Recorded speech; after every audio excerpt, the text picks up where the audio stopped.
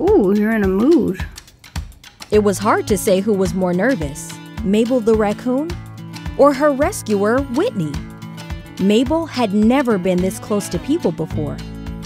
And even though Whitney worked at an animal hospital, this was her first time fostering a raccoon. But despite being nervous, she couldn't wait to get started. Hi. If Whitney was going to help Mabel grow big enough to go back to the wild, they would need to trust each other. So she gave her lots of space. And as soon as she brought out the bottle, What do you think? Mabel was on board. He's sucking on my hand. I don't know why. And she let Whitney know. I'm gonna scratch it. It purrs. Mabel couldn't wait to see the world outside her crate. She was like, I have to feel everything. Is this grass? Oh no, it's just a beard.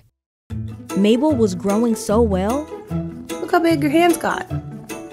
But she wasn't exactly acting like a raccoon. Whitney knew something was missing.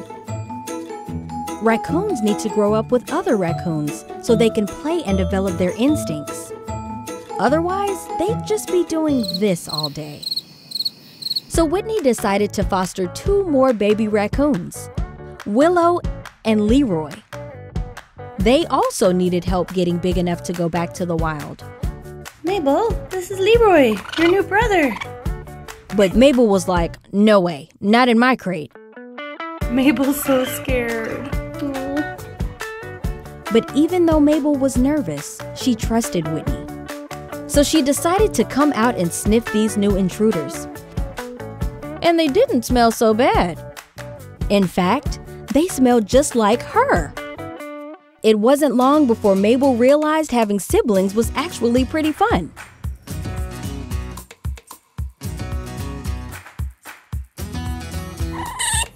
Oh no, you can't all climb on me.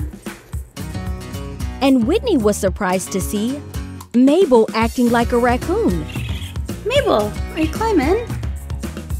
It seemed like their instincts were kicking in.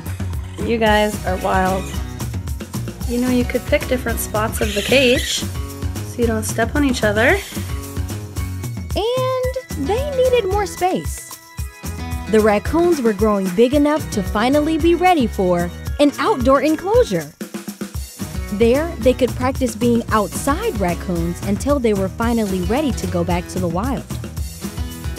Whitney had never seen them so excited before. It seemed like the perfect place for them. But then one morning, this happened. So I just woke up to quite a surprise. The raccoons dug their way out last night, and they're gone. Whitney was worried. They weren't ready to be released. What if something bad happened? She left the door open, hoping they might come back on their own. And sure enough, by the end of the day, Mabel's home. Come on, girlie. Leroy just came back. Hi, baby. Oh, I'm so happy. all was quiet in the raccoon home. The hole was fixed and everyone was safe inside. But 3 days later, where are you going?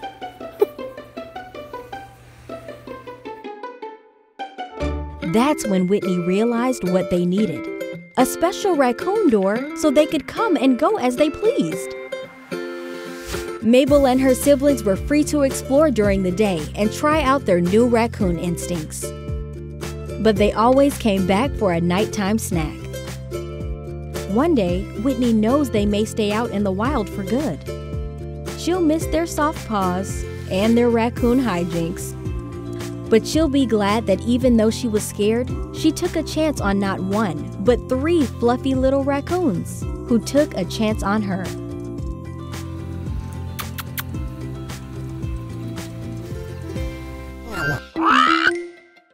Dodo Kids. Help the kittens find the subscribe button.